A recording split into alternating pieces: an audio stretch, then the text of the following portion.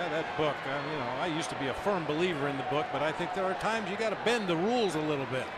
Tomas bangs it down the left field line. That's a fly ball. Goldie's on the run. Andy Green is waving it in.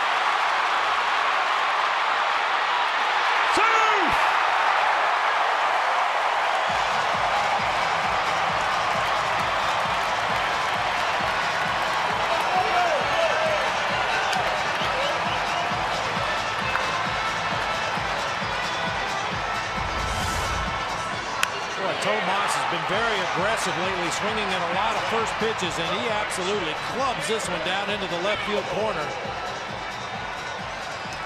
Think of another first baseman in the National League that scores from first base on a ball hit down the left field line. I was actually kind of surprised Andy Green sent him there. I mean, you've only gotten one out in the inning. That was a close play, but Goldie really busting it. And here comes Dan Worthen, the pitching coach. Neese had given up only 3 hits in the ball game through 5 innings, but he's given up hits to Pollock, Goldie, and Tomas all in a row, 2 of them doubles.